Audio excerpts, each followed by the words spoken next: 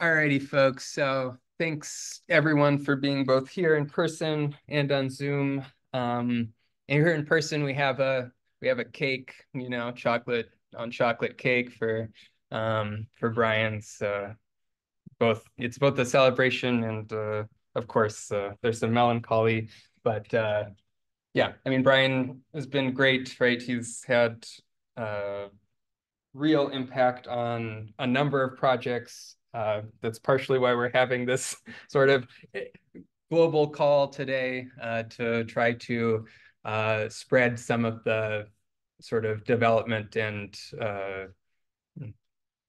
all of the progress that's been made over the last year and a half or so.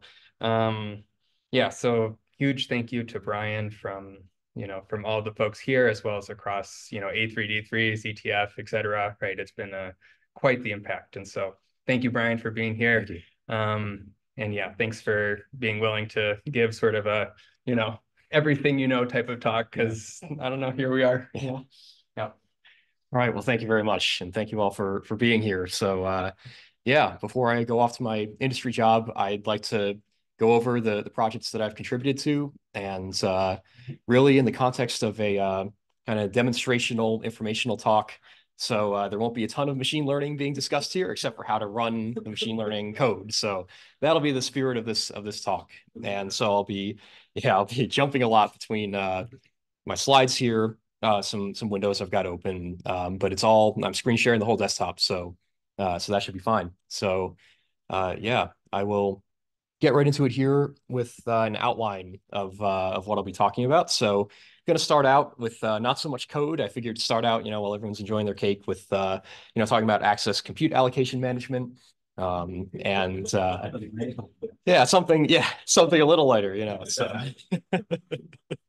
just a bit. And then we'll go on to the gritty details of the ZTF SCoPe projects, including the feature generation and inference workflows that we run, and the GCN cron job, as I call it. I'll get into that.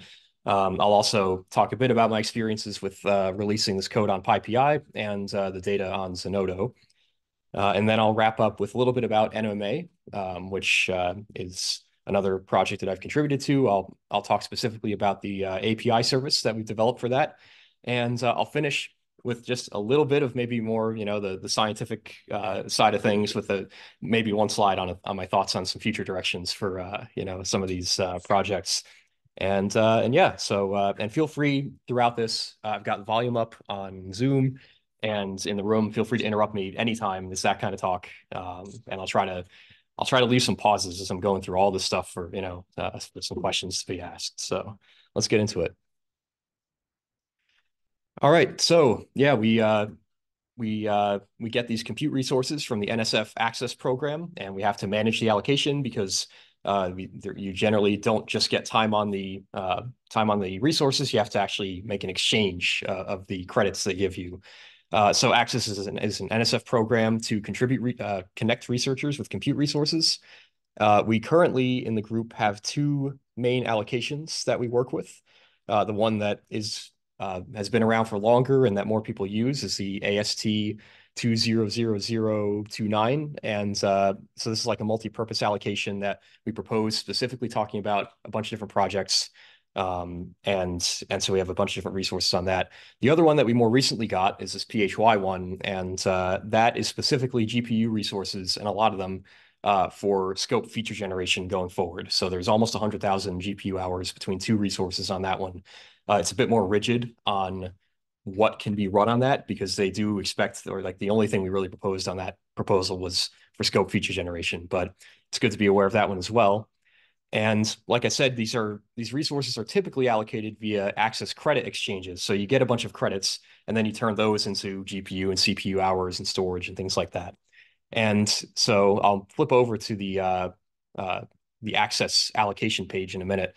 But just to list them, the current resources that we're using are SDFC Expanse, Indiana Jetstream 2, and NCSA Delta is a newer one that we've got access to. And there's going to be a bunch of these links throughout the slides that later on you'll be able to go and click on. I've added a lot of documentation to the SCoPe recently, so one new page here is linked here for specifically managing access allocations. But I will now, this slide is basically a reminder to tell me to go over to the actual allocation page, but it'll also be here to be familiar later on. But I'm just going to go right over here. And good, it's looking good. I'll make it a little bit bigger, perhaps. Oops. Let's just drag this here, make it a little bit bigger. Okay. And so when you go to the access allocations page, this is what you see. And so I'm actually going to collapse the one with a bunch of GPU resources, because again, that one is a little more specific to SCoPe. But I'm going to expand the one here that is like the more multi-purpose allocation that we have. And so you can see that there's a very nice user interface here that NSF has provided that tells you how many credits you have available. We have more than 1 million. And then it tells you the different resources that you currently have access to. And so this is kind of the overview page. What I like even more is the credits and resources page. And so this shows you kind of this pie or, this these different visualizations of the resources you have and how much are left. So you can quickly see what's kind of running out the most and what's nice and full. And not only that, but you can also take a look at the usage statistics for each of these resources. So for example, we've got Expanse CPU here is one that we have a lot of usage on. You actually click the little grid icon there and then see user by user who's been using what. And so you can see both just in the last week and month and different time periods like that. But you can also look at the all-time usage. So you can scroll through here and get a good sense of who's been using how many resources. And this is important because, like I said, we have to exchange credits for these resources. So they can run out. And even if you have more credits, it's not going to automatically fill anything up. So what you have to do if you see that a resource here is starting to get a little low is that you will go and actually just write in the balance box here, just edit the amount. And let's say we want to bring this up to 10,000. And then once I click out of that box, it'll actually highlight the whole row. It'll show what that'll do to the bar here, showing your visualization of resources. And then all you need to do to put in the request is to add maybe 1 or 2 sentences here on the bottom about how this resource is going to contribute to your research. And so I've told a few people this already, but I found that even though we've technically like won the proposal already, you still have to have some kind of justification here for the exchange. So it's not enough just to say making an exchange, period. You really do need to say like something a little bit quantitative about what these resources are going to go towards. Maybe something about how much you expect them to support. Like this will be a month's worth of our computations for this project. Something that just gives them some idea of what you're going to be using these for. Because I've never gotten one of these requests turned down, but I did get one where it was graded as poor, and they were not happy. They said, "We'll give you this one, but the next one you do better have more details because we're not happy about this." And so, yeah, it's something to keep in mind. Yes. What do we use the GPU allocation, or what do we use the Expanse GPU on this allocation for? So this was SCoPe feature generation until recently, and now that's being offloaded up to this one. It still is being used for the kind of smaller scale SCoPe GPU things you run. So specifically this GCN cron job that I'll get into later, that's still connected to this resource here because it uses a lot less GPU time. So I think that's the main thing. I think there are maybe a few other people using this as well, possibly for NMMA related things. So yeah. That's right now. So yeah, that's what we're using the GPU allocation here for. And let's see. So I think so then there's a few other things you can do here. I'll go through it kind of quickly. You can go to users and roles here and add another user. So oftentimes when we get a new member of the group, they'll want to get access to these resources, and they have to first make an account on Access and then give you their username, and then you can type it in and it'll be added here. You can check boxes on who has access to what resource, and then you're all set. And you can also adjust like roles. So we have several incoming allocation managers who will be able to do what I'm doing here. And so yeah, it's all very it's a good interface. So yeah, I've had no real trouble using it aside from the picky grading on my requests, but that's okay. So I think that was all I wanted to mention here, unless there are any other questions. The Jetstream 2 for Jetstream 2 is for Observing scenarios. yeah. Weissman's mostly because that's Jetstream 2 is if there are things where you benefit from a lot of CPUs in one big place, and so yeah, for the observing scenarios, it's helpful. Yep. All right. Are there any questions in the room or on Zoom about the allocation management? So this is just for like trading time between the different resources on these different systems. That's right.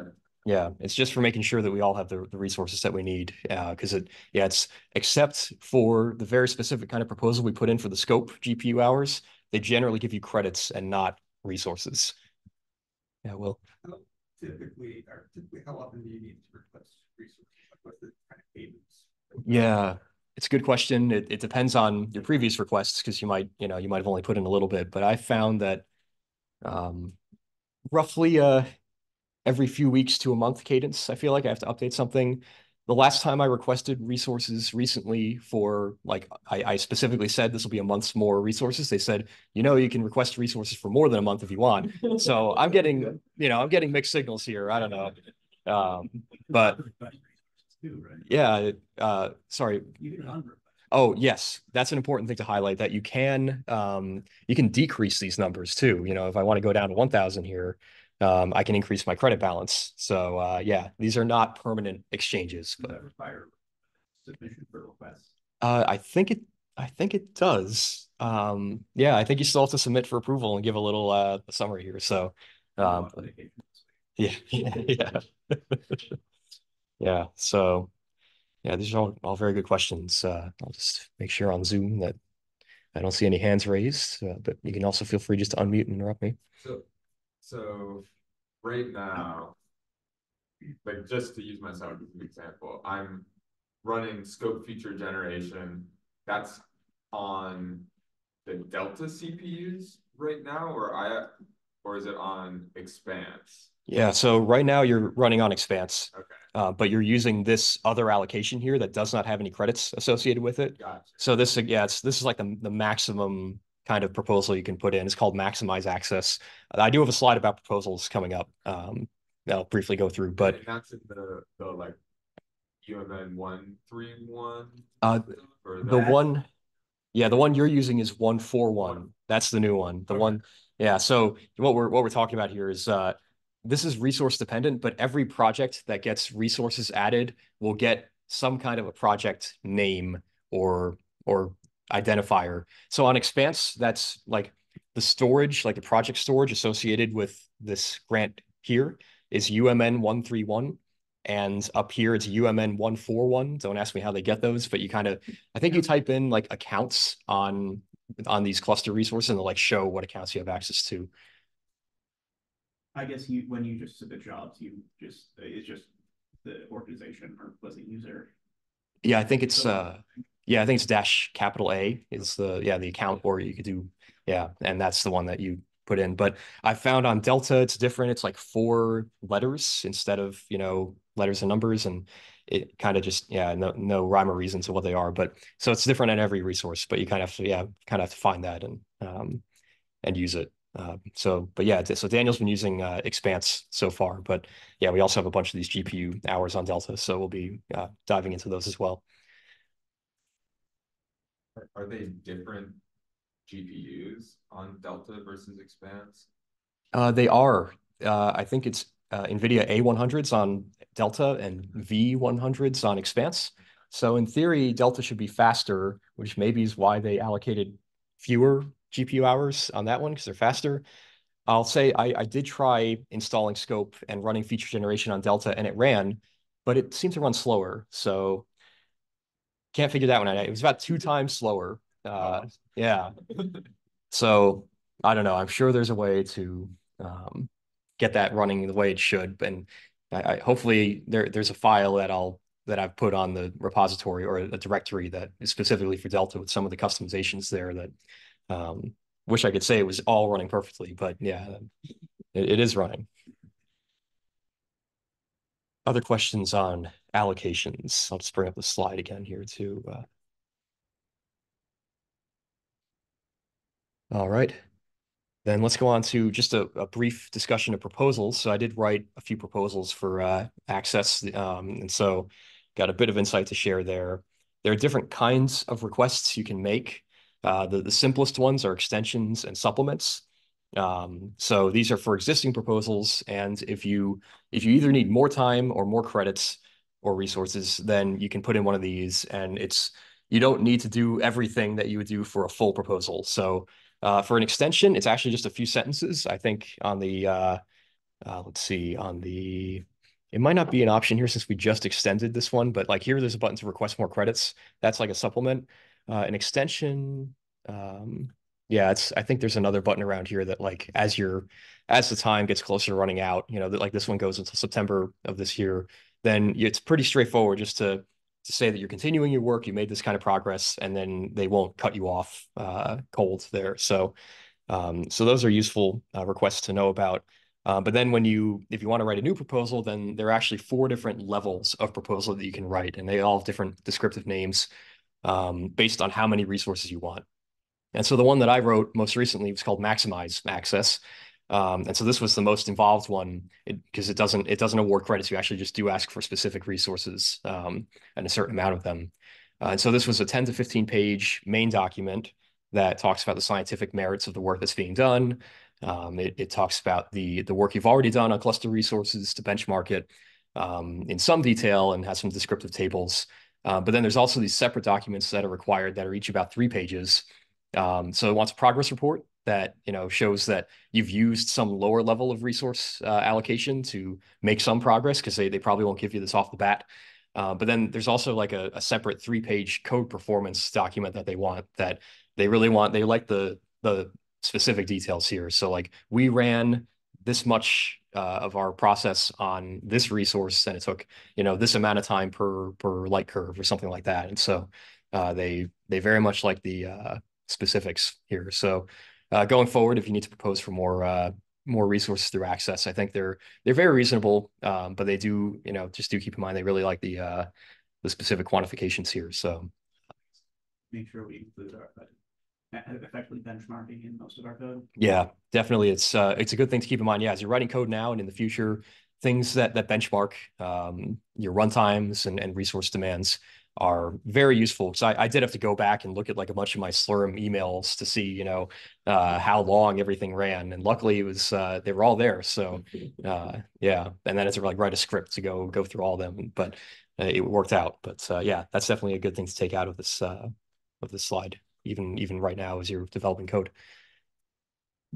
I will say, guys, as you know, Caltech will continue, just for the LIGO folks in the crowd, Caltech will continue to try to cut us off here. And so, because as time goes on, those resources are meant more and more simply for online, really need to be there in the moment type data.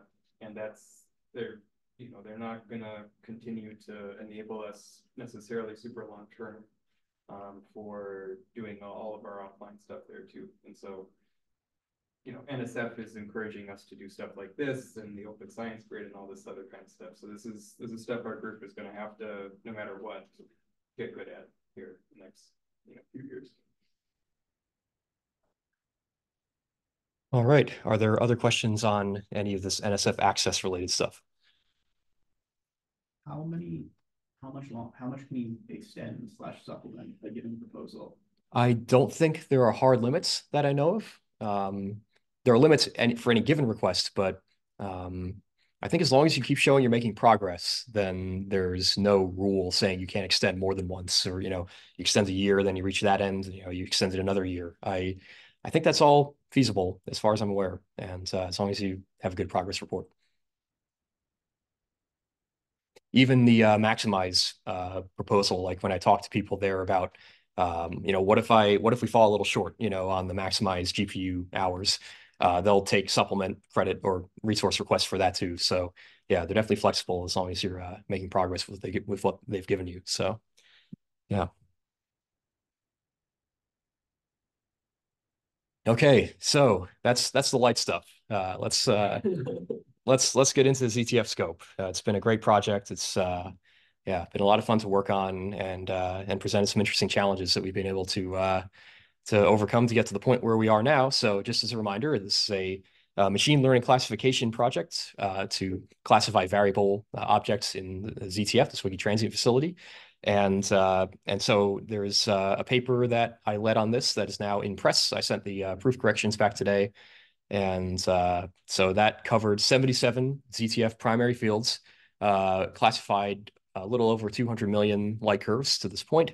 But there's still about 560 or so primary fields to go.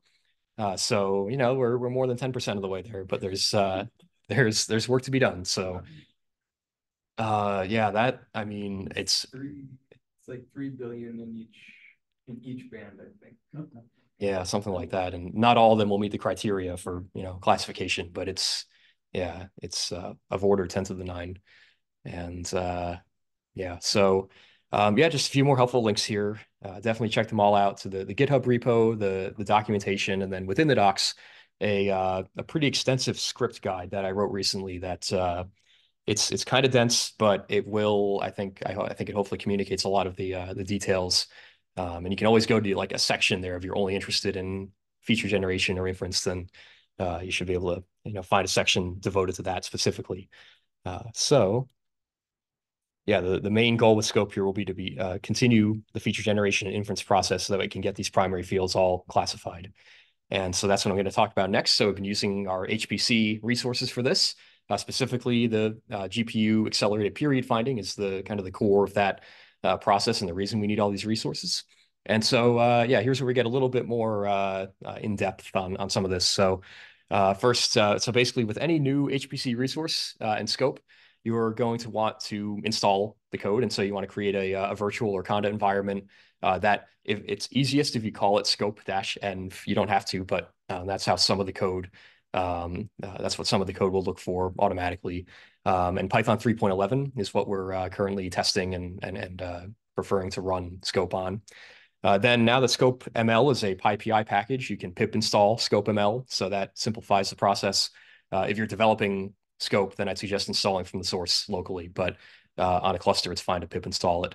And then you run this command this script that'll be installed called scope-initialize, and that'll create the directory structures and config files that you need to customize SCoPe and to get it to run. Then this is an important step if you're running GPU period finding, is to install the period find package from the source while you're on one of the GPU resources that you're using. So you'll basically want to fire up a GPU instance, say in Expanse or elsewhere, and then follow this link to the period find code. And there's just a few lines to run to you clone it and then install it from the source. But it is an important step. And if you're going to be running the period finding. Then you customize your config.yaml file, which will have been generated by the scope-initialize script. And then you'll to start the feature generation, you'll want to run what I call a Slurm submission script. So I'll get into this structure here on the next slide, but we have kind of two scripts generally to run these jobs on a cluster. And yeah, Daniel. With that, you also need to customize the submission scripts because I believe the default right now is my email. Yes. So I don't want all of your Slurm emails. Yes, Daniel. Yeah, yeah, Daniel is currently the user on these example scripts because I'll get to it. But there's a whole new directory on the SCoPe repository called HPC files that kind of has example both directories and scripts within them, so that you don't have to start from scratch here. But yeah, Daniel's the user on those right now. Does scope-initialize get the HPC directory structure, or do you have to directly clone that? So yeah, you have to directly clone that right now. Okay. It's just, yeah, it's new enough and there's enough files that it seemed like maybe a little too much to include with the PyPI package. Maybe, you know, it's all pretty lightweight, so it could be added. But it could always be copied over, you know, after cloning. That's how. Is it intended for running like exclusively on clusters, or is it possible to like debug things locally? Oh, yes, you can debug things locally. It was, I guess the main intent was to make it, you know, easier to install on clusters, but there's definitely nothing specific, about a cluster, except that the period find installation is not going to work if you don't have a CUDA GPU. So Windows. but the rest of the code should work. So if you're not generating features locally, then yeah, this all still can be installed and tested locally. And so yeah, just keep in mind, like I mentioned, that I'm already seeing a lot of differences between Expanse and Delta. So every HPC is going to have some specific details that'll require a bit of trial and error as you're getting this installed. What module do you do to get CUDA loaded in and all the files there that you need? And when you're seeing very obscure errors, then maybe it's just a module that you need to load in or something. So yeah. All right. So this gets into, I mentioned this HPC files directory on SCoPe that has all these different useful files and scripts and directory structures. This is the typical structure that you'll see for any kind of SCoPe feature generation process.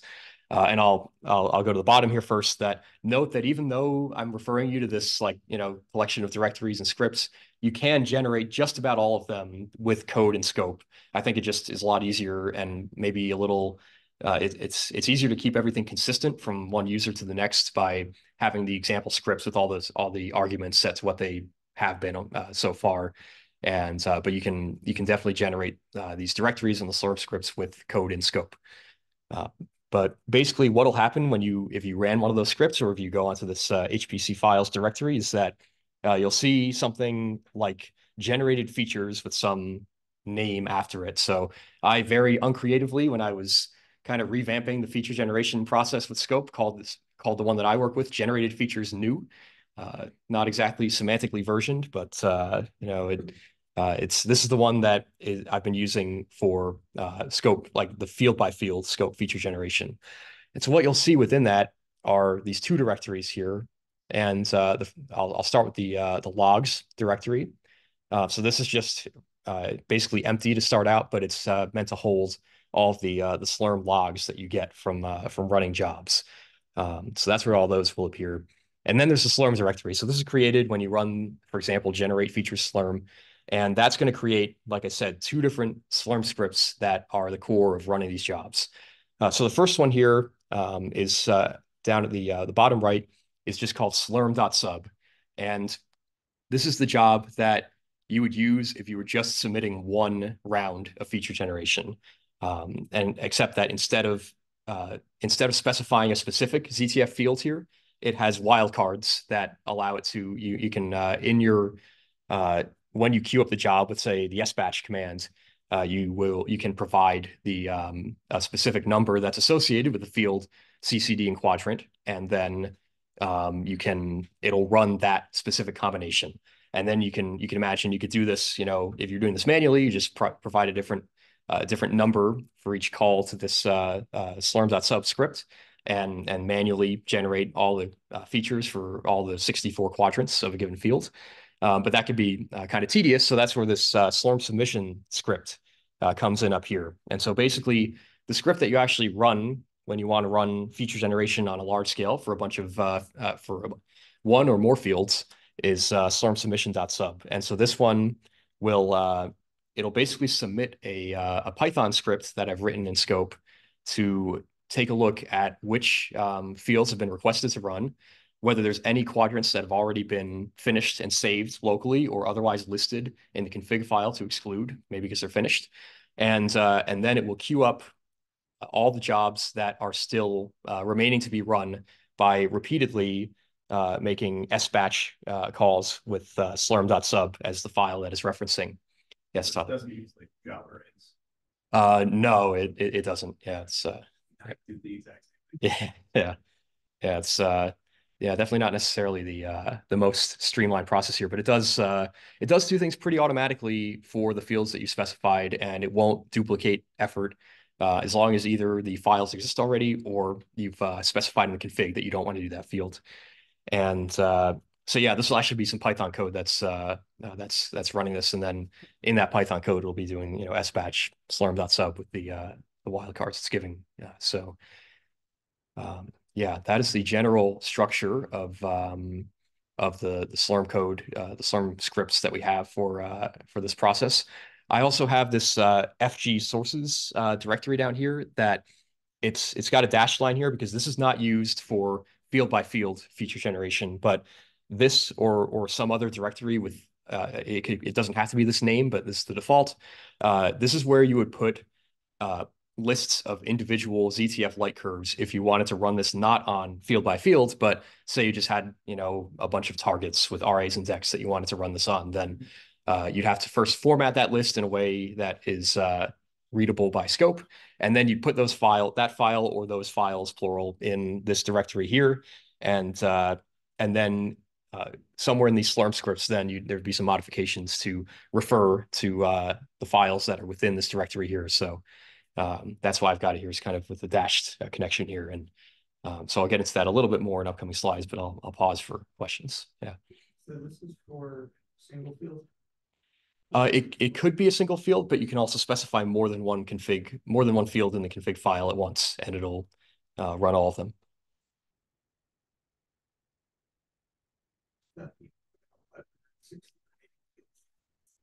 Very good question.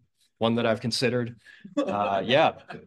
Is there also something to account for job limits in clusters? Yes. So there's a max instances argument because on Expanse you can only open up 24, I think. Oh, well, it depends on for GPU. I think it's I think it's like 4096 for CPU, but for GPU, which these jobs are queuing, it's like 24 at once. And so I usually set it at 20 just so that we're not filling up the entire. I think that I don't know if that's per user or per all of us. So I don't want to be taking up. Per user. Okay, it might be per user, right? Yeah. You think you would be allowed to queue up more than 25 and then just only have 24 running? But yeah, I know. Yeah, so I think the main practical reason why we don't just put in all the fields and just run is then there really won't be intermediate results for a specific full field, and so it'd be nice. It's nice to to say this field is done, and then put it on Zenodo, and and I don't know. I guess it just feels more like a sense of progress, and then yeah. So there's also the 48-hour limit on job lifetimes as well. Right. Yeah. That's right. They will. Submission script would. You could have this submission script resubmit itself. I guess. I've done awful things with Slurm systems. So for FG sources, so you're saying this is by RA and DEC, and can you specify a radius then? Because you're just looking for it doesn't. This one doesn't know anything about ZTF object ID, or does it? Yeah, so actually that is one of the columns that'll be in the files that are in there. So there's actually a data wrangling step that I've got a Jupyter notebook kind of describing that you could really just give me a list of RAs and DEX and nothing else. And you could but then I'd basically run some kind of cone search query. And then you start out by providing the ZTF IDs here rather than the coordinates, mostly because I think the Kowalski query actually runs a lot faster on the IDs. And so because this, all those, that will be GPU time that's being charged, I feel it's better to just locally run the cone search and then, yeah. So I saw Zach's online, but Zach usually provides RA and DEC, or he provides IDs, or how does this other group work? Yeah, I guess RAs, DEX, and Gaia IDs, as well as some other information. And the Gaia IDs can be passed along. It's the identifier for that specific object, but really all I need is the coordinates to make it work. This is more of, I guess, a general Expanse question, but do the GPU resources have the same thing about memory usage? Let's see. You mean like maximum memory? Yes. You have 2 gigabytes per core in the CPU plus paired resources. Yes. So a GPU service unit is 1 GPU with up. They say less than 10 cores, so I don't know if that means or like CPU. 10 well, I think they mean associated CPU cores. So I usually do 9 because I don't know if less than is less than or equal to or not. So just play it safe. Less than 92 gigs of memory. So I do 91 usually. We're getting ripped off on the CPU. Yeah, I know. And 1 hour of runtime. So that's 1 GPU unit. And they will double it if, say, you do 180 4 gigs instead of 92, then they'll scale it up by the factor by which you exceed the one service unit for any of them. So if you double the cores or you double the memory, whatever it is, you'll be charged for like whatever's the highest fraction above the one service unit. So there's always adhere to that ratio. If you need more cores, you may as well just add more memory. Right. Yes, that's right. And unless there's some other reason why you don't, you might want to have more cores, like too many queries to Kowalski simultaneously, then, that's actually something that's, I think I have the pitfalls here coming up. I've got a slide on like troubleshooting and issues. So, I mean, if you hit it hard enough, then it will, it'll just kind of fail some queries. He talks about that with BCN all the time. Nope. It's pretty robust, but at some point. So yes, I think I answered your question. Yes. Okay. Yep. So, and some of this is a little bit mentioned more on some of the upcoming slides. So maybe no, it's all right. It's good this is the kind of discussion I want to have. So this is very good. So I think there's a lot of text on some of these slides. Sorry about that. Maybe it's good, at least as a reference going forward, but I think we've talked about some of this. Just check out in this HPC files directory on GitHub. Check out the generated features new folder for field by field feature generation. This requires a file called slurm.dat, which is generated with this script, check quads for sources in SCoPe. So I think I'll hop over to the GitHub real quick. Oops, that's the wrong one. Let me go here and just drag this there maybe and go to GitHub and specifically the HPC files. And so, there's this within generated features new in Slurm, there's these different slurm.dat files. These two, the dr20 and just the slurm.dat, are identical because this is like the name that the code is looking for. And basically what this is doing after you run that code, it finds whether there are any light curves in every quadrant that it can possibly check. And if so, then it'll assign it like an integer number that is like that job number. So, and that integer is what then gets passed in as a wildcard to the SCoPe feature generation script to run that combination of field CCD quadrant. So just another file that I thought was worth making you aware of. We do have this, this is all done for like the dr20, the current catalog on Kowalski. And of course, then, even though we're using dr20, we're cutting off the light curves at the dr16 endpoint to make it consistent with the training data that we have. So just thought I'd mention that too.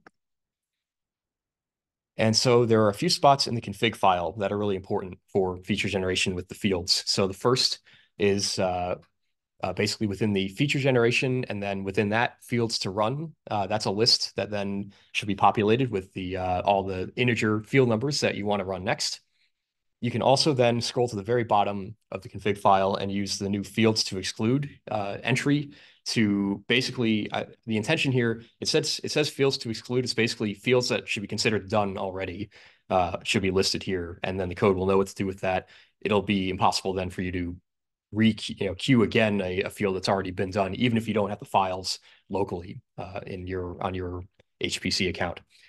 And so then when you've got this all configured, then you run basically just one SBatch where you, from the main SCoPe directory that you're in, go to generated features new, and then slurm submission.sub.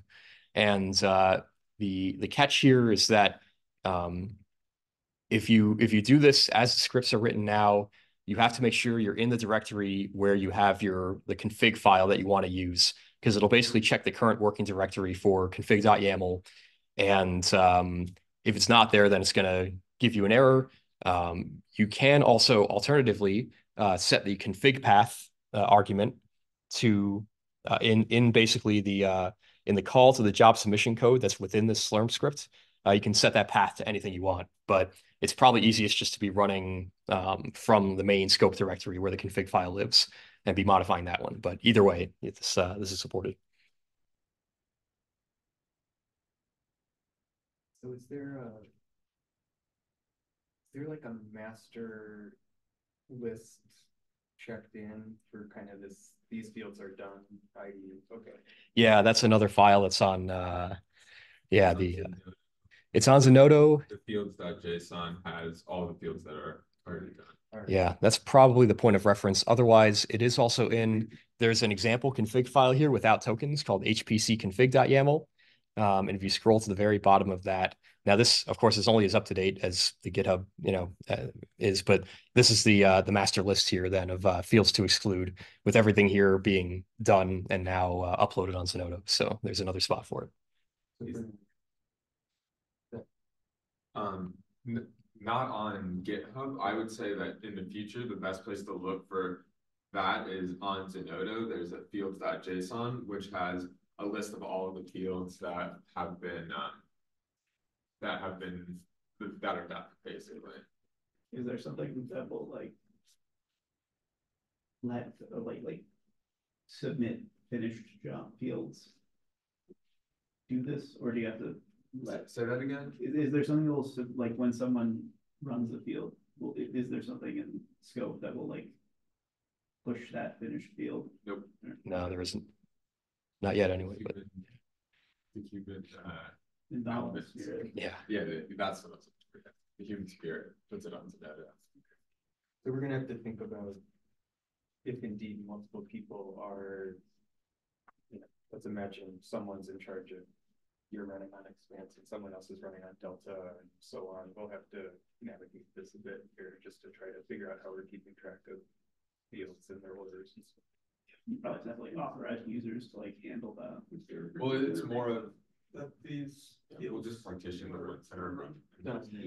Yeah, so these fields, it started out as a 20 field sample that was completed before I got here, and then first it was rerun the 20, and then it was run another 20 that are like right next to the original 20, and then we also went directly above and below in declination. So and then throw in some custom or like some other kind of more random ones that were either the ultrasat fields or the ZTF experiment kind of region that it was looking at. So where there was some interesting overlap with stuff that was going on. So yeah, that was kind of the motivation for picking these.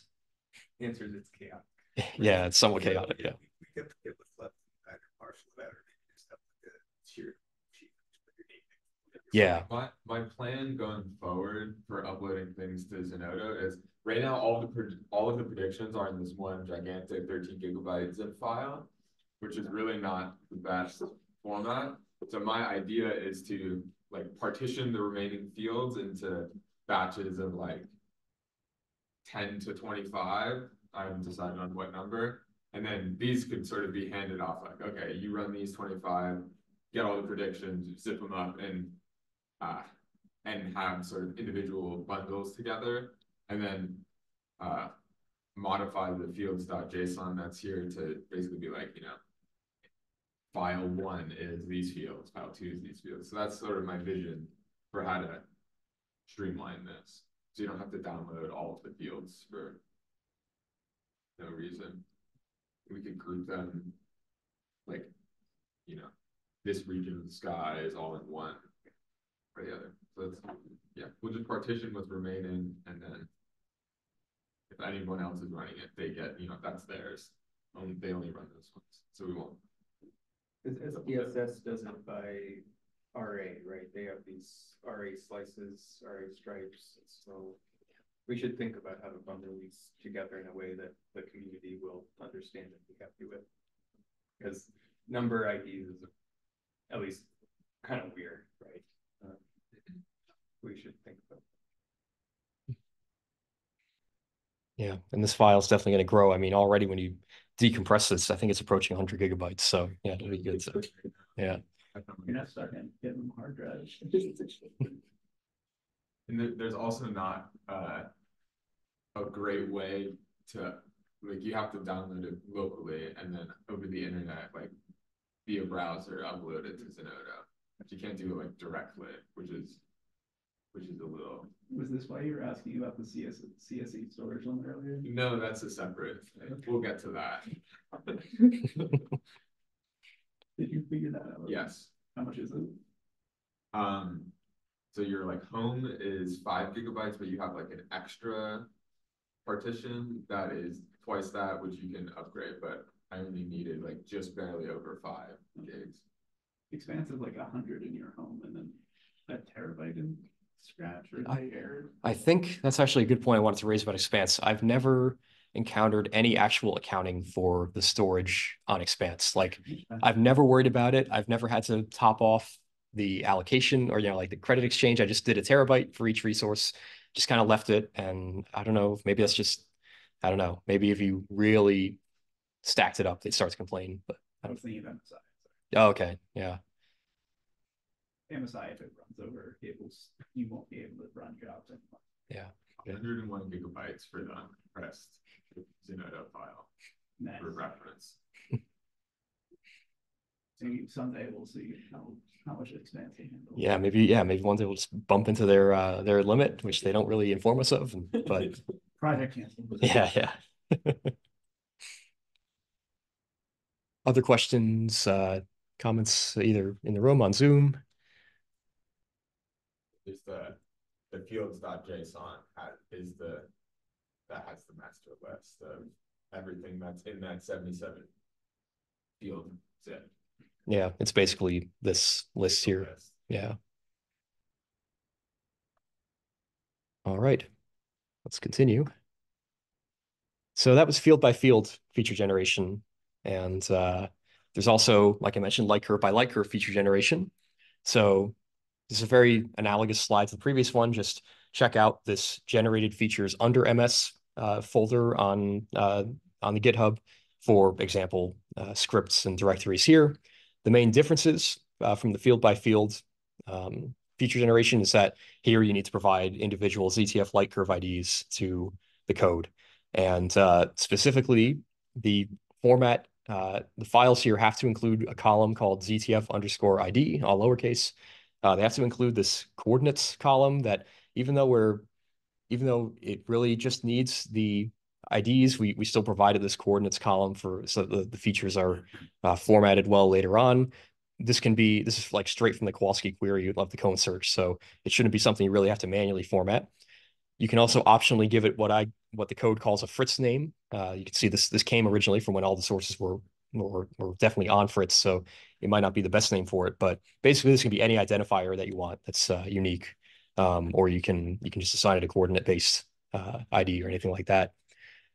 To do this formatting, you're not on your own. You can check out the under main sequence data wrangling notebook, again in HPC files, to see an example here. And so, yeah, like I said, basically it's just reading in whatever file you're given, doing a cone search with a specific radius for ZTF light curves around each object, and then dropping any duplicates from that list, and then formatting it in this ZTF ID coordinates and potentially Fritz name columns, and saving it either as one file, or if there's too many light curves, I'd suggest saving it as a batch of files. And I'll get into that actually in an upcoming slide about the numbers there. But basically, at some point, the 48-hour GPU job time limit on Expanse, at least, makes it so that you'll just run out of time before you finish running it if, say, you have 1 million light curves to work on. So but I'll get into that a bit more. And there's only one Slurm script in this case. There's no job submission script. Instead, you just submit one Slurm job per list of light curves you want to run. So again, that could just be one job overall, or it could be a bunch of them if you're batching up the light curve ID lists. And so it would look something like this. We've got this dr20 slurm.sub, which is very similar to the slurm.sub of the feature generation, field by field feature generation. But you do this export argument, and you basically, at least in the example we have here, it's a variable called IDX, the index, that is basically a part of the file name that's just incrementing from 0 to, in this case, like 14. And so you just, that was not enough for me to automate that process. So I just manually, ran each job here, exporting a different wildcard value for the, that appears in the file name. So those are the main differences from the other form of feature generation with the ZTF fields. One versus the other. You mean like light curve by light curve? Yeah. So we might want like across a bunch of different fields, just a few, a few sources that we're interested in. So basically, since since the field by field feature generation takes, it's going to take a pretty long time to get all the primary fields done. That's one reason. Really, the main reason is that we might want to do something different than the default SCoPe. Period finding is kind of the usual way here. So what I was working on most recently with Zach and others is 5-minute minimum period instead of 30, which we usually do for SCoPe. So again, there it's more resource demanding. You don't want to run all the fields through that. So yeah, that's another reason. Is the default for this one still set at 5 minutes as the minimum period? Yes, in this example Slurm script, the minimum period is set at 5 minutes. Yep, as is the minimum cadence. Because remember in SCoPe, if we have a very high sampling rate, then we will only keep the first of those points up until a certain time window after that point. By default, that's 30 minutes in SCoPe. For this light curve by light curve example script, it's down to 5-minute minimum cadence. Yes. How much more demanding is the 5-minute cadence than the 30? It's basically linearly scaling. So yeah. Mm-hmm. Yeah. Other questions here?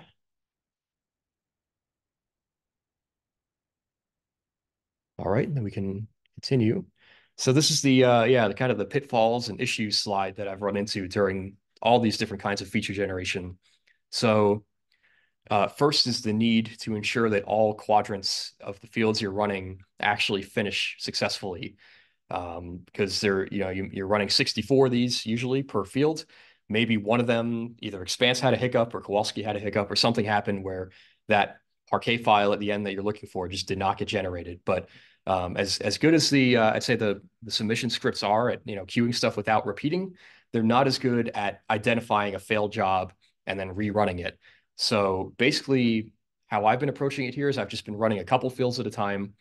And then when everything stops running, I'll just run the Slurm submission script again with the same fields, but I'll make sure that this reset running flag is given. And basically that's gonna tell the code that, okay, all the jobs stopped running, so don't treat anything as running right now. It'll wipe out these empty files that we create that basically have a .running extension that it's kind of a rudimentary way to keep track of which quadrants have been queued. And then it'll just see if there are any Parquet files missing from that field and queue them up. So it's not the most real-time efficient, but it will help to make sure that you're getting all the quadrants that you expect. There may be some better way to do this more automatically, but that's kind of how I've been doing it so far. A quick way that I've been able to track if fields finish. So in the generate features new, there'll be a directory for each field. And when it executes successfully, there should be 128 files in there. So if you do, I guess I'm not using, but if you do ls-1, like line wc-l, it'll spit out the number of files for you. So if all those are 128, everything is there. So there's 64 Parquet files. There's these .running files, which are sort of just empty files that so it can check to see if the file is being processed currently, so it doesn't spool up jobs for things that are already going. Does it not kill or delete the .running files at the conclusion of the script? Yeah, it could do that, but the script might end before everything finishes running. Yeah, so that's there a better way to detect that it's finished running? Yeah. Pull up. Is there some line in the Parquet file? Doesn't it just save all at the end? So if there's no Parquet, it's not done, right? Right. Yeah, it'll only save the results if it's completed the process. So yeah. So if there's no Parquet, it's done. Yeah. Or it's not done. Yeah. So yeah. Thank you very much, Lynn. So I think the challenge is that the submission script could end before all the jobs stop running. Maybe And it's one thing, the script can tell how many jobs are running when it started. So like that, it won't bump up against that max instances. Even if you've already got 10 instances running from a previous submission, it'll know that, but it won't know which field CCD and quadrant are still running. There might be a way with like the job name, for example, to keep track of that. Right now, they all have the same job name. That might be a good way to, store the job number too. Yeah. Yeah, you could you could match. Do something like a shell command that prints out the queue and then you strip out the job IDs. Yeah. I think the most useful way would not really. Just do field CCD quadrant in the job name in that general thing. So which, so you can check your emails and see which jobs were submitted and which ones were finished and stuff. That seems probably like this. Yeah, you can set job names with a wildcard. Since you're running it through Python, that's what I do for all of my scripts with like NMMA. Yeah, that sounds pretty promising. I think, yeah. We could look into that and see if we can implement that. Yeah. It seems like it's gonna be too hard. Yeah, it'd be nice to keep track of not only how many jobs are running, but which quadrants are still running. Could definitely be helpful in having more control over this first issue here. Another issue that comes up with field by field feature generation is that if the field I found has more than about 10 million light curves, then you'll probably need more than the one soft service unit of memory to successfully run without an out of memory error. So at this point, there should only be a few more, like a couple dozen more fields that are going to run into this issue, because I think we disproportionately have done like more of the galactic plane fields so far. So that's nice that this will be most of the fields will not have this issue, but some will. The access allocation that we requested for this accounts for this and mentions this, but basically, if you find that the fields have more than 10 million light curves, then you'll need to scale up the memory that you request in the slurm.sub submission, the slurm.sub job file by the number of light curves divided by 10 million. So, 20 million means twice as much memory, and so forth. You will also concurrently want to decrease the number of max instances in the Slurm submission script, because you'll start to run into a maximum memory per user issue where you've just doubled the amount of GPU memory per instance. So you'll much more quickly run into that limit. And yeah, I found that, like, for example, if I'm running a 20 million light curve field, bring up the memory from 91 gigs up to 182, and then cut the max instances down to 10 from 20, and that all ran, albeit longer. It takes longer, both because it's very populated quadrants and fewer parallel instances, but it does run without error. So the only thing worse than having it run longer is having it run long and then failing because it's out of memory 3/4 of the way through. So this is another issue I found, and that's my workaround for it. Then there's, like I mentioned before, Kowalski query limitations. So basically, even though you might have more cores to work with, for example, if you scale up your memory and reduce your max instances, you will still want to limit the number of total cores that are querying Kowalski in parallel. I found that maybe a couple hundred in a row or in parallel, like literally like no more than 200 is okay. And there is a bit of staggering in the job submission code so that it's not necessarily hitting it with all these queries right at once. It'll wait a little while to queue each job and then run the queries. So, but yeah, just keep that in mind. It's every now and then you'll see in the Slurm log some connection error related to a Kowalski query, and you just want to avoid those as much as possible, because it will, it'll basically that'll mean. What's that? It'd be DDoSing calls. Yeah, right. Yeah, exactly. Yeah, we don't want to do that. So, yes, exactly. All right. Just like tossing that sleep that scales with the number of cores. Yeah.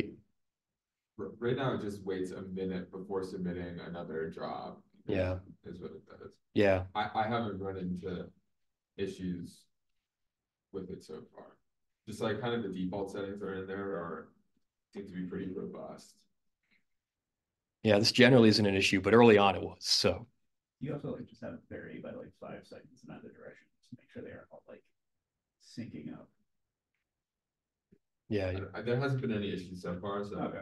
Yeah, the minute might be a bit generous, but yeah, just seems to be working so far. But yeah, so going down the list here, I mentioned this before, but I feel like it's best when you're like initializing SCoPe with that SCoPe initialize command to that's where the code, or that's where, you know, like your SCoPe directory is going to be. I just suggest like everything in the HPC files directory can and probably ought to go directly into that SCoPe directory that's initialized. And if you put it all there, then that's the place for those to be. And it's just easier. The config does support if your code lives one place and you want to save things elsewhere, it does support that, but it's a little more complicated, a few more things to fill in. And yeah, if, like for example, on the clusters, if you're installing on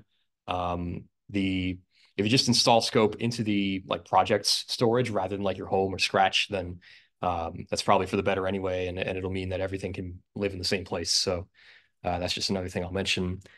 And oh yeah, so for light curve by light curve feature generation, I found that the batches, it's best to limit the batches of light curves to less than 100,000 per feature generation instance. And yeah, if there's more than that, then just break it up into as many files as you need. And I do run double memory on these, so I run 182 gigs of memory instead of 91 on these jobs. But yeah, that's the limit that after which then it starts to even if you're not out of memory, you kind of run out of time. So yeah, that's kind of best practice there. And there's a guide that lists these issues as well that you can check out again in the SCoPe documentation. Other questions on this? All right. Well, thank you all for sticking with me. So we're on to inference now. So this is very analogous again. You're starting to hopefully see a bit of a pattern here in the scripts and the structure. Again, in the HPC files examples, you can see the DNN inference and XGB inference directories for example scripts here. They're structured very similarly with a logs and a slurm directory. And you'll also want to see these inference scripts called getAllPreds DNN DR16 and getAllPreds XGB DR16. These are scripts that are referenced by the Slurm scripts that you run to run inference. And so you can use what's already generated in the example files. You can also just create these with create inference script, although you need to have the trained models on location there for them to reference. And then, like I said, the Slurm scripts reference these inference scripts. I'll just show one real quick. Oops, I keep going to Safari. Let's go to Google. Okay, and go back here to getAllPreds DNN DR16, for example. So it's not the prettiest script. It's really just one line here with it calls SCoPe's run inference code, and then it provides a bunch of paths to the different models that where they're saved. So by default, that's in either models DNN or models XGB is the name of the directory it's looking for. And then if you want to use the latest up-to-date trained models, you want to use either trained DNN models or trained XGB models. These are downloadable from the Zenodo in compressed format here. So you just pop these into directories called models DNN and models XGB, and you should be good to go once you decompress them. And then it just provides all the different binary classifiers that you're training. Then it provides the classification abbreviation associated with each one, so model class names. So here's some familiar different kinds of classifiers that we train. There's a wildcard for what field you're running on, and then there's just a few other flags here. And basically then the Slurm scripts will repeatedly run these for different field numbers that they pass in. So that's how that works. And yeah, so you want to have these scripts when you're running inference. Same model across all fields, right? The same models, you mean? Yes. Yeah, we're not. No Right. Yeah, no retraining. The last retraining happened with the referee report. We included the Gaia parallax error as a feature, but that was the only change. I see Ashish has a question or comment. Yeah, so I had a question for this. The inference is specifically on field-wide feature sets, or can it also be done on smaller sets? It can also be done on smaller sets. So that's not something I've generally spent as much time developing because, generally like with the smaller sets, that's been for like the period finding, but there is code in SCoPe that kind of runs you through the whole process from feature generation to inference for any list of either RAs and DEX or ZTF light curve IDs that you want. Yeah, so Right. So if you have a random ZTF ID, there would be a way to generate features and run inference on that. that's correct. And right now, that runs on, sorry, I keep doing that. That runs on definitely CPU like locally. So the script is going to be called, let's see, it's going to be, I think it's in tools. And let's just see if I can find it real quick. Yeah, so there are a few example files here of like if you give it either RAs and DEX in a CSV format like this, or ZTF light curve IDs like in that format, then the script is going to be run scope local.py. And yeah, so then there is some documentation on this as well. But yeah, this is the place you go for kind of the one-stop shop feature generation and inference, but definitely on a smaller scale. Yeah, great. Thanks. Sure. Okay. And again, there's check out the guide for running inference on the docs as well. One thing about the inference, there's two separate fields in the configuration file for the fields to include. There's fields to include for feature generation and a section for fields to include for inference. So you need to have the fields in both of those. But the exclude list is universal. Yes, that's so you correct. Make sure they're in both places. Yeah, it could be a bit tricky there, but yes, that's a good thing to point out. Thank you. Okay. So Brian, if I may, one more question. Yeah. So clearly, what would happen here is that the inference tool will depend on the model that we have, which depends on the set of features that we have. So there has to be some kind of a version related to that. In the future, if we decide to add one more feature, so adding code about the feature, putting the feature name somewhere, developing a new model which includes that feature and being able to run inference on that feature. So how many places would one need to do the changes? And is that something that's documented and people can do easy future versioning with those? Yeah, that's a good question. So I'm not sure how specifically documented that is, but I'll certainly start by mentioning it here on the call, and maybe I can add a little more documentation to make that clearer. But basically, it's going to be in the config file. So let's go to config.defaults.yaml, and basically, as we scroll down in this very long config file, eventually we'll get down to the list of features. Okay, so yeah, it's in the section called features, and basically we have the familiar phenomenological features, and we have a list of ontological features, which kind of repeats these phenomenological features and includes other ones as well. And so, yeah, if you were to add a feature, then you'd want to add the name here, as well as information about, first of all, whether to include it or not, because some things we have available, but don't actually want to classify on them, the data type, and whether it's what I call a periodic feature or not. Most of these are not, but then the Fourier features are. So basically anything that uses the period is in the generation of those features is going to be what's called a periodic feature. And it's just there because these will then take a subscript associated with the period finding algorithm that was used to generate them. And so, yeah, you'd want to add features to this list here, or ontological, or both, depending on whether you wanted it to be included in all classifiers or a subset of them. And yeah, off the top of my head, I think that's the main place you'd want to add any information. And then as long as include is set to true, then the code should look for that additional feature. And yeah, I think then you'd have issues as soon as you make that change. Then any old model that you're like loading in for say inference, it'll raise an error because there's a feature that the code wants to include that is not there, in the trained model. But if you're training new models, then yeah, this is the spot that you would be adding a feature to. Right. So I guess one piece of useful documentation could be which are the pieces that need to be touched in such a situation. And then if a version number can be maintained that mirrors each other for all those components, that'll be useful. Yeah, I agree. And I'll see what I can do about that documentation and just make it a little clearer how to make that addition. Thanks. Sure. Any other questions from anyone about inference?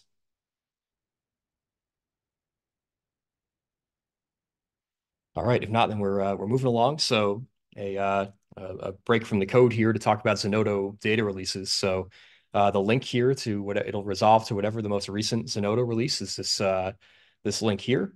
We've already taken a look at the Zenodo data here. And so this is what it looks like. We've got basically the abstract from our paper, and we've got these release notes that we now have for two different versions because we made more significant changes from 0.0.1 to 0.0.2, and then just added some fields for 0.0.3. So this is a good spot to continue updating for informational release notes. And then we have actually the files that are included, and yeah, that's kind of the fundamentals here. So if you're making a new release, then basically you need to be in this community we have called the ZTF Source Classification Project. Right now, there are 3 of us who are either owners or curators, and anyone who's a curator or like higher privileges can make a new version here in green. You can edit, and edit only is for the metadata. So if you made a typo in the release notes or something, you can fix that, or even the abstract. But if you're adding anything different to the files here or removing, then it's got to be a new version. And so yep. And then if I click on it, then it'll just bring up like the draft for the new version, where you can import any files that you want to keep from the previous version, and or you can upload new ones. And then basically just want to make sure that you give some kind of a date. I usually just give the year and the month, but it could be something more specific if you'd like. You'll want to update the abstract, especially here for the number of light curves classified and the number of ZTF fields that have been completed, as well as the release notes down here. And then when you're done, before you publish, I won't click it now because I had some issues clicking this too early, but like you can click get a DOI now, and it'll give you your DOI for that specific release. And then that's probably the last thing I do before then publishing, after I preview it, of course, because once you publish the files, then that version you can't modify the files in that version. So but I'll discard this one because we're not making any updates now. But that's the basics for the Zenodo releases. 2,000 down. Yeah, I know. We've got some traffic here. Yeah, I know. So yeah. Downloaded 5 times. Yeah, that's a good question. I think I've downloaded it 3 or 4 times. I don't know how is it counting maybe they're downloading. Yeah, I know what interesting. Well, yeah. Maybe they count every time you download one of the files here as, a download, or I don't know. Oh yeah, no, if you saw it like all versions. Is the training set in the GitHub repository, or does that need to be downloaded? Actually, it isn't. I just Right. I just cloned it. It's not there. Yeah, it's not there just because it is half a gigabyte. You could make the case for it being there, but even if you're running inference, you still need it. Right. You're scaling features based on the training features. Yeah. You need to get the trained models as well as the training set need to be in the right places to run inference. Yeah. Can't give away all. Yeah. Let's see. So I think I mentioned most of this, just that, yeah, right now we're doing this compressed CSV files all into one directory, but that'll probably change going forward. But I do recommend keeping CSV files as opposed to, the Parquet files are tempting to include, but I think it's just, it's human readable. It's a little more, a little easier for a larger group to work with CSV files. So it's worth the extra storage space. And right now, Zenodo is giving us 100 gigabytes, and we're using, in our current release, roughly 15, less than 15.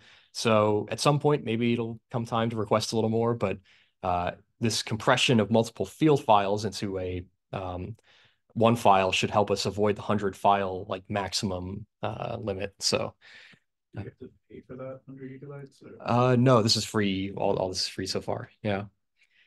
And so yeah, also just make sure you're updating the fields.json file that will be included when you run the last step of the inference process, which is the combined preds script. And make sure you use semantic versioning here. So right now we're on v 0.3, and you'll just want to keep using that structure going forward. There's also a guide on the SCoPe docs about this process that you can check out.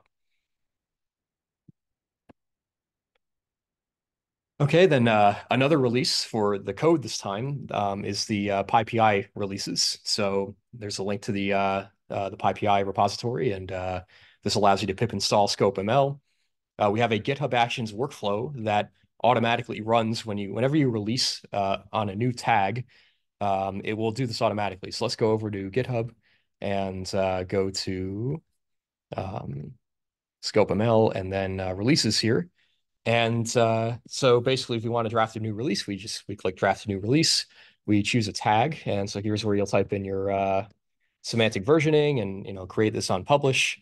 We can generate release notes automatically, and we can also check. I'd recommend checking this box here. It'll make a discussion in the announcements page to talk about the release if anyone wants. And then you just publish release, but you don't want to click this even if you're ready to release before you've bumped two other parts of the code to a new version.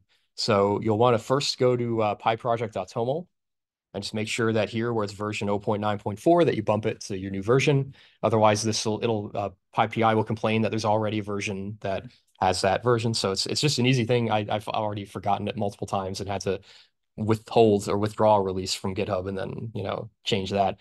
There's also one more spot in the SCoPe directory in init.py where the version is specified. So just make sure that gets bumped as well, and then you should be good to go. So just a good checklist every time you release. Can this be added to the workflow? They probably could be. I imagine there might be a way to do that. There's a buffer package that does some of this, so something to think about. But yeah, honestly, it's very minor. I've also had issues making that work automatically. So this feels easy for maybe. Do we have the same workflow set up for NMMA? Yeah, NMMA has bumper compatible as well, but again, it doesn't really. I screwed this up. Oh no, we don't. I don't even have a GitHub action like this, so we should adapt. Yeah, we should learn from this. How much effort did it take to set up the workflow? It really wasn't too bad. I was able to find it just somewhere on GitHub, and then I don't think I really needed to modify it too much. This is it. It's pretty short. Yeah, we should do that. Yeah. I guess we have to do a little bit more with the Python versioning stuff, since NMMA is the particular. I should note actually, these tokens. This is my PyPI token right now, and I mean, I don't mind it being there, but just keep in mind, Actually, the same with the Kowalski tokens that are also secrets on this repository. We should. Because I don't know if they'll delete my. We don't use all of these tokens, but we definitely use Gloria, Kowalski, Melman. And I think we use the instance tokens now. I think these are older. They might be the same, but I might have renamed them. And then PyPI token is my PyPI token. So I don't think we use this one anymore. Or if we do, it's not even mine. So 3 years ago. So and the dummy token is that could probably be deleted. But okay.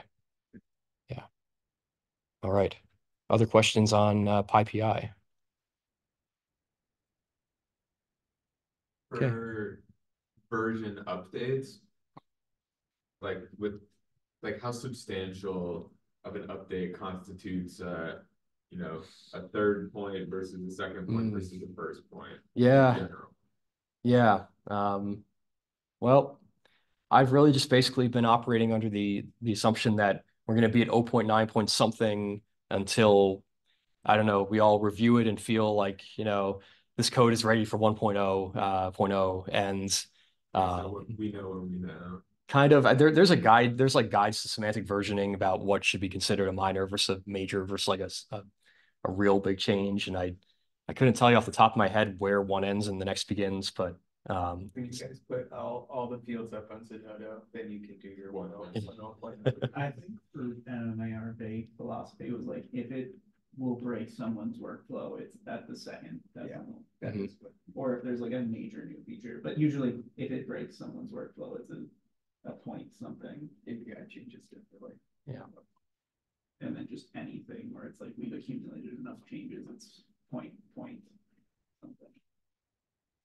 But we should work for it to 1.0. 566 fields left to go. 0.9.500. Right. 2.0 and all the secondary fields. Sure. There would be any discrepancy. We'll find out. Yeah. Someone sure. All right, so there's one more SCoPe workflow that I want to discuss, and that's the GCN cron job, as I call it. And so the goal here is to run SCoPe feature generation and inference on a small set of sources that are basically, they're variables that ZTF has observed very near, as in less than 0.5 arcseconds distance from transient candidates associated with GCN events.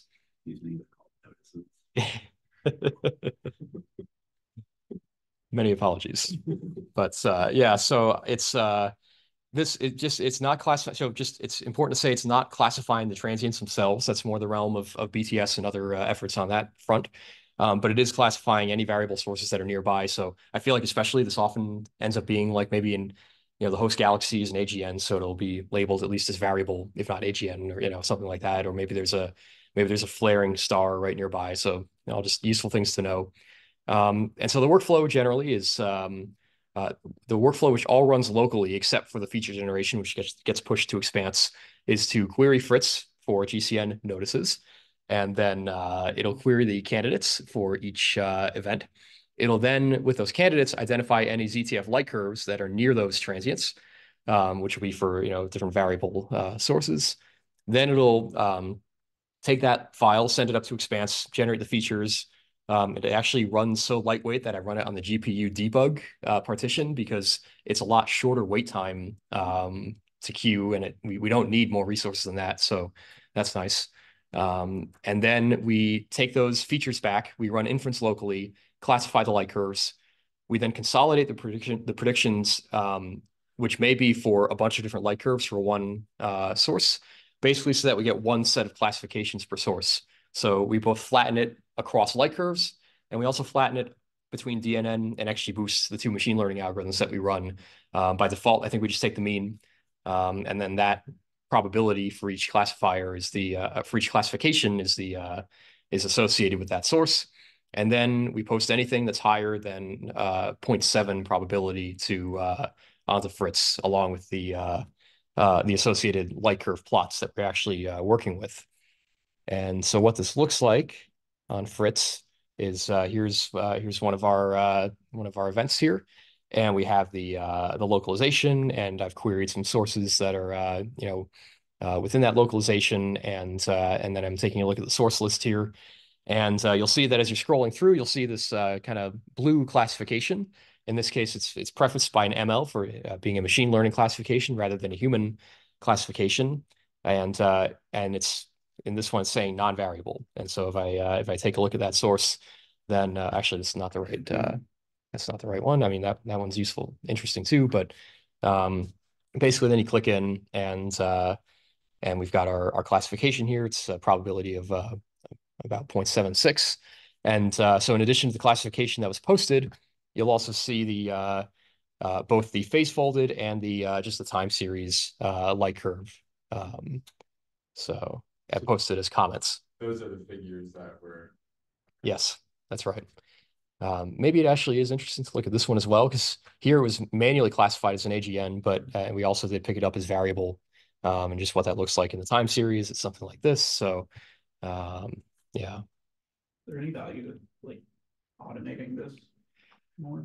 Well, so the script that runs is pretty automatic, so it's designed to run every few hours and just yeah. So this is yeah, right. Oh yeah, locally but not manually. Yeah, basically. Yeah. This is what I'm running on the SPA. Oh, okay. Yeah. Yep. Was there another question? Usually when I think locally at flat. Yeah. This is literally a project. Yeah. Your cluster account, somebody set up.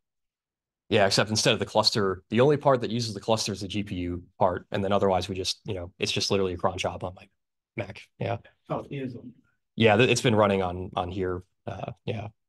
And you set it up just on the CSE cluster? Yes, yeah. Yeah, so that can just go on its own and I don't have to worry about it eating up my personal resources. 1% of your battery. So yeah, that's it's really about all I wanted to say with this. I think there's some good documentation available. These 3 different links for, first of all, what this workflow actually does and what the goal is scientifically, and then some details about getting the cron job set up and yeah, and just and running automated analyses in general. So yeah, I think this is pretty well documented and something that I think will be nice to continue going forward. And say at this point, Daniel really has it like it's running all this the field by field feature generation and the cron job. They're running and running as we expect. So yeah. Yeah, I've gone through getting all this to work before, so I would probably be hoping other people set it up if they need to. All right. Now we're getting there. Just this is a slide to just summarize the current status of these workflows. So we've got 77 fields done with a little over 200 million Likers classified with these 2 machine learning algorithms. And so this catalog will continue to grow. So Daniel's been working on this, and I estimate, very, very rough estimate, it could take about a year to finish the primary field feature generation and inference. That's, it might take a little longer than that. It really depends on how manual versus automated the whole process is, but that's the rough estimate. And I think the access GPU resources that we've recently gotten should be enough to finish this process. But we could always submit a supplement going forward that they are definitely receptive to that if we've shown that we're most of the way there and we need a little more. That's not a problem. We are going to want to also get this running on Delta, the Delta resource. I put together an example directory with some Slurm scripts specifically for Delta, like I said, so check those out. Although again, it's still running more slowly on Delta than it should be compared to Expanse. So something we'll have to figure out. But yes, Ashish. So typically when you run things, why does it not just continue running? What are the reasons where it fails and you need to babysit and do something?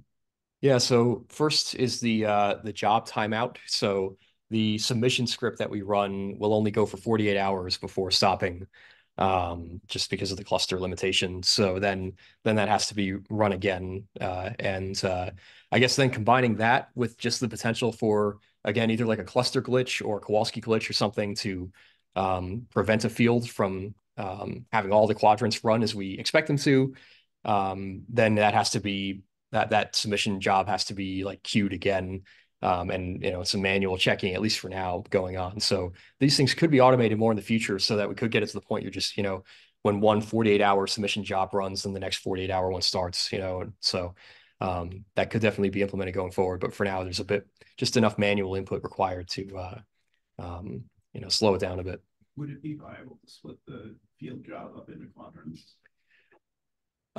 So that is how it's doing it right now. So yeah.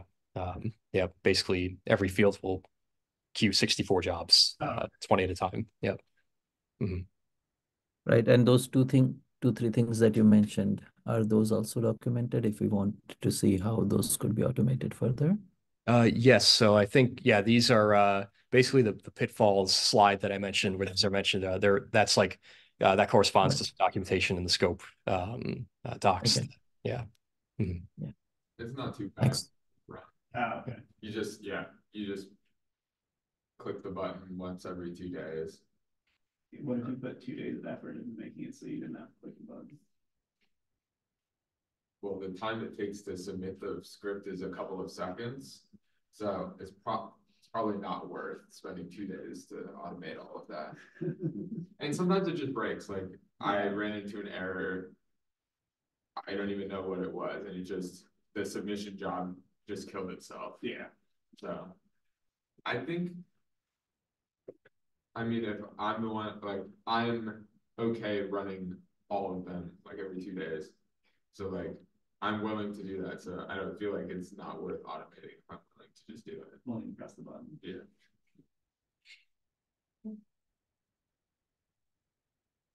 All right. Why they're paying the big bucks. Like the Homer at the nuclear plant, yeah.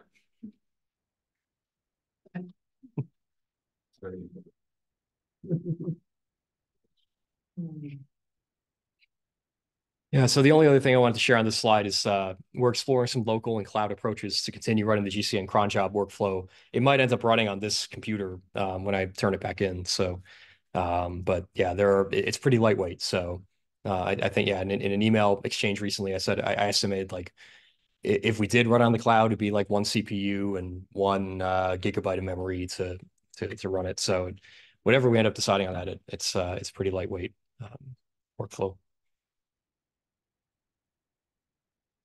It's a little more storage than that to set up all of the scope directories and get all the files in the right places. That's true. Yeah, storage. Yeah, that'll be at least a few gigabytes.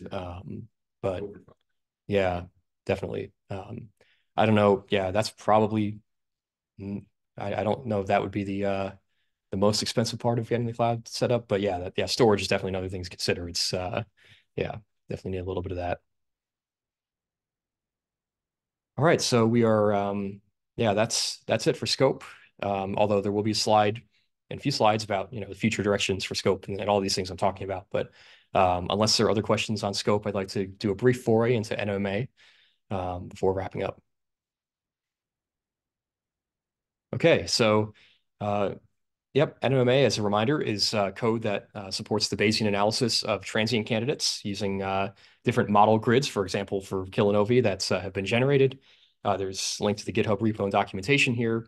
One of the tasks I feel like I made an especially helpful contribution here was basically restructuring the neural network that performs interpolation between model grid points. So if we want to, analyze a transient and not just use, just the fixed model grid points, we need some way to interpolate between physical parameters, say of a kilonova, and the light curves that are associated with those parameters. And so currently that's a wide but shallow neural network that is designed that way to basically approximate a Gaussian process, which was the original way that this interpolation was being done. And so I'll talk a little bit more about this in the 2 slides from now, but just want to summarize that contribution. Yes. Just a general question for like what maintenance have you been doing on like maintaining the NMMA repo? Yeah. Yeah, let's see. I mean, yeah, it's hard to sum it up really. I mean, I'd say this goes wrong. Yeah, when will break next week. Yeah, I mean, more recent stuff was like setting a specific variable of default filters for like the make LCs code that turns the raw grid output into light curves. And there were previously not depending on which code you used, it wouldn't necessarily be using the same default filter. So there's a bit of inconsistency there. One thing actually, I didn't put in the slides, but maintaining the NMMA models. Let's see, the NMMA models GitLab. That's something that I've been doing recently. I know Theo's done a lot of that as well, so he might be a good person to talk to as well for this. But basically, in fact, I don't know. Maybe we should. We might want to reference it on the main README here. But let's see. Well, there's NMMA API, but so. Yeah, basically there's a GitLab repo that contains all the current trained models, the files associated with that. And so, most recently, like added some benchmark plots to that repository, as well as retraining everything, just to get it all up to date. But yeah, so that's something that maybe is that'll be an important kind of regular thing going on as we add more grids, add more training techniques, and and some files associated with that. We should also probably update the article reference to be 2023. Yeah. Yep. A really important PR. Yeah. So let's see. Those GitLabs, it's you and Theo who owns them currently, so Theo Yeah. at least can. Okay. That's right. Transfer. Yes. Right, so we'll need to expand that list. Yeah. Yep. Mm-hmm. So associated with NMMA is the API service that basically allows us to use SkyPortal and Fritz to initiate NMMA analyses. And so I'll show that real quick. So if you go to any of these transients on Fritz, then down here in the external analysis section, you can start a new analysis, and there's NMMA. You choose the model that you want to use for the fitting, and then the time range. Optionally, you can specify the filters to include and instruments to include, and then you submit it. And basically, when you submit, it'll format the photometric data. It'll send it up to Expanse, where it will run the NMMA analysis and then send back the results and present them in a nice way here that Fritz will show. And so, does the NMMA API have its own account on Expanse, or is it through yours? It is. I was going to get to that. It's through mine right now. So okay. Yeah. So yes, with this in mind, yeah, it's important because who knows? I don't know how long that account will last. So I don't think Michael's chomping at the bit to get it deleted. yeah, no, that's yeah. And so I think, basically, right now, basically somewhere in this NMMA API config, my Expanse token is, or my Expanse information is specified, and so that could be updated. Basically the only constraint here is that you do need to then install NMMA on whatever account will be connected with this API code, which is pretty straightforward, at least on Expanse, I found. It does require, at least by default, that in addition to all the directories that come with NMMA, that you have this at least by default, is called slurm logs, so that it has somewhere to put the log files. And the example slurm script that I recently added to NMMA is going to look for that directory. So it's in slurm.sub here on the NMMA repository, and you see here it's going to look for slurm logs in the main NMMA directory. But other than that, I think this slurm script, basically, if you pop this into your installation of NMMA on the cluster, then and give it the right credentials, then the API should continue to work. Yeah, nothing else about this is customized for my my account. So mine leave it on your account. So no, definitely not. No, whatever's sure. whatever's easiest. Yeah, I don't mind, but just want to I don't want there to be a surprise one day, or yeah. Yeah. Yeah. Do we have anything in Fritz to handle if it doesn't? No. Okay. No, we should have you set up. Sorry about that. Should be a good thing to do. Yeah. I'll set up a Kavievel account. Yeah. So yeah, just a few links here for the API repo and the Slurm script I just shared. How dependent is that on it being on Expanse? Like how plug and play do you reckon it will be with another cluster? Pretty plug and play, but not entirely. So actually, this one we don't really load any Expanse specific modules for this one, so it's probably pretty unless you need to load those modules for another cluster. But yeah, this one's actually even more maybe more plug and play than the SCoPe ones are, because the SCoPe ones require just a few modules to be loaded that, of course, have a different name or way of loading them in another cluster. So this one's yeah, definitely more flexible. Let's not use MSI. Good to know for the future in case we need to move it to something else. Yeah. Okay. Other questions on NMMA? All right. We're just about there. I just want to mention, I said that one slide with just a few potential future directions that I kind of crossed my mind on the more scientific side of things. So I think first and foremost, we have this 200 million light curve classification catalog that's really, I think could be very interesting and informative for studies of variable objects and even potentially, supplementing maybe target lists for future surveys and things like that. So, yeah, I would definitely be interested in, encouraging the use of the catalog itself. We put all the effort into, getting these workflows running and generating all these classifications. But yeah, I think, and this is being done with like the experiments, the ZTF experiments and things like that. But yeah, I think continuing to take advantage of just the large scale of variable classifications here would be of great scientific interest. On the computational side of and machine learning side of things, I think first of all, like finding a way, whether it's through a link collaboration or otherwise, like finding a way to further accelerate the period finding algorithms that we're using, could just make the most of the resources we have and be of interest both to ZTF and in the future.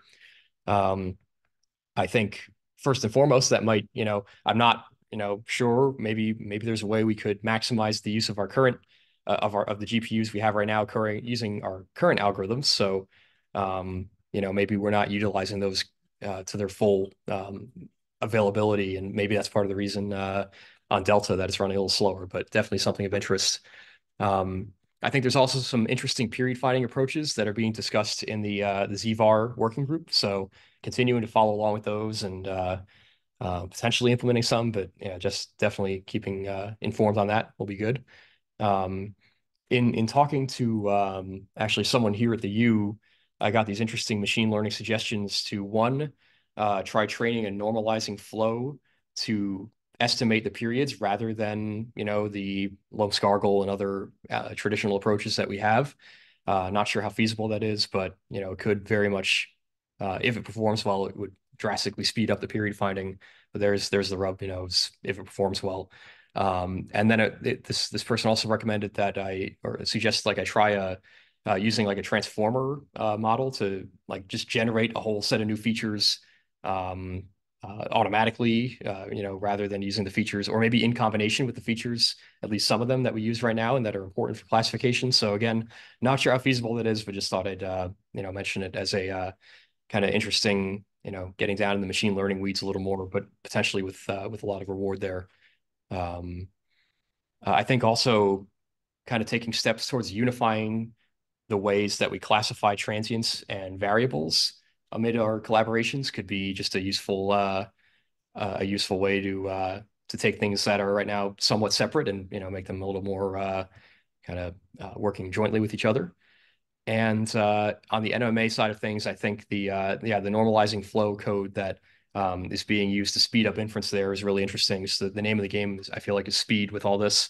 I think there's some really interesting ways that that's being done now, both with that code and then the NMMA JAX efforts that are ongoing. So I just definitely am a cheerleader on those kind of things.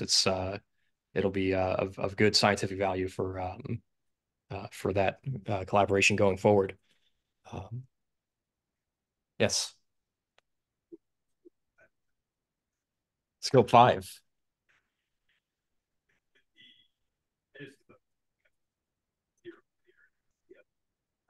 Are you the training models would be looking at all of these fields again with some obviously significant improvement to the way that things are done?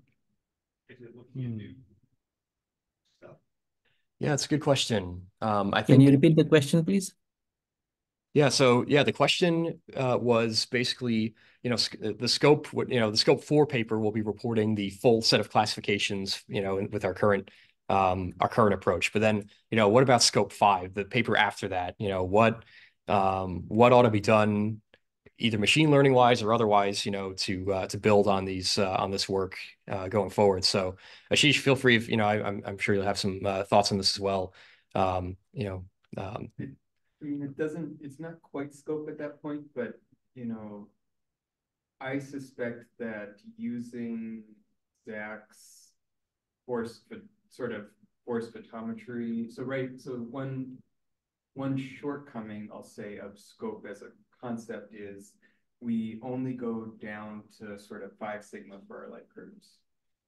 Zach and the rest of the Caltech folks have really focused on running what we call force photometry, but basically, you know, the locations of all of kind of the stars to a reasonable depth from something like pan-stars, running the light curves, you know, at all of these points. And so you can go down to even 1 sigma, 2 sigma type stuff. And so they can go half a magnitude deeper, sort of using that trick. And so, again, I'm not sure you call it, you know, scope 5 at that point, but you know, the same concept, but on force photometry, I think is going to be a clear winner here.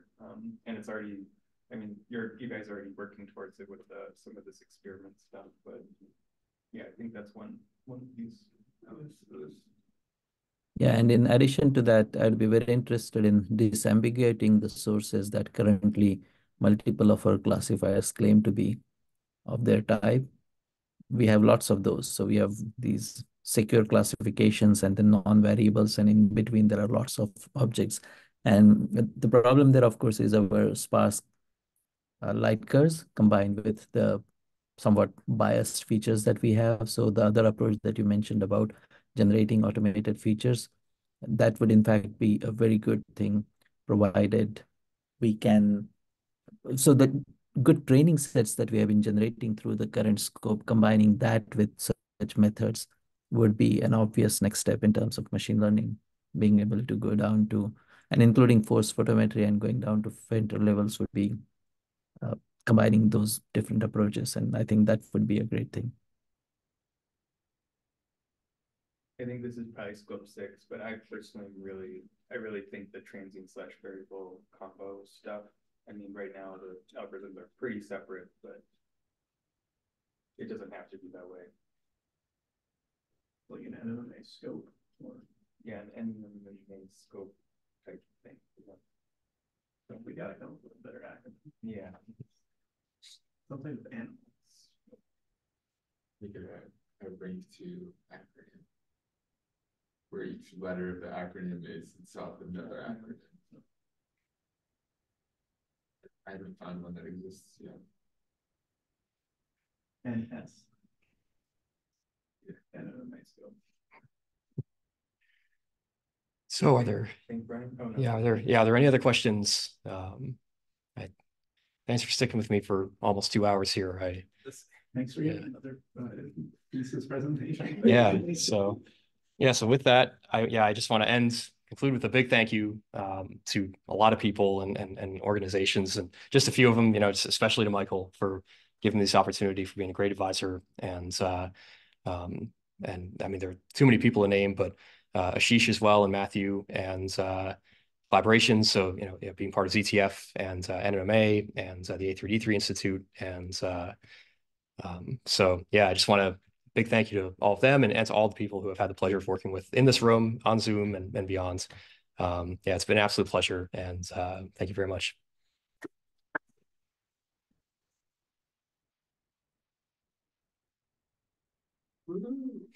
And people here should eat more cake. Yes. More cake. Yeah, I'm gonna ruin my supper, Michael. That is, yeah. I got a Trader Joe's from here.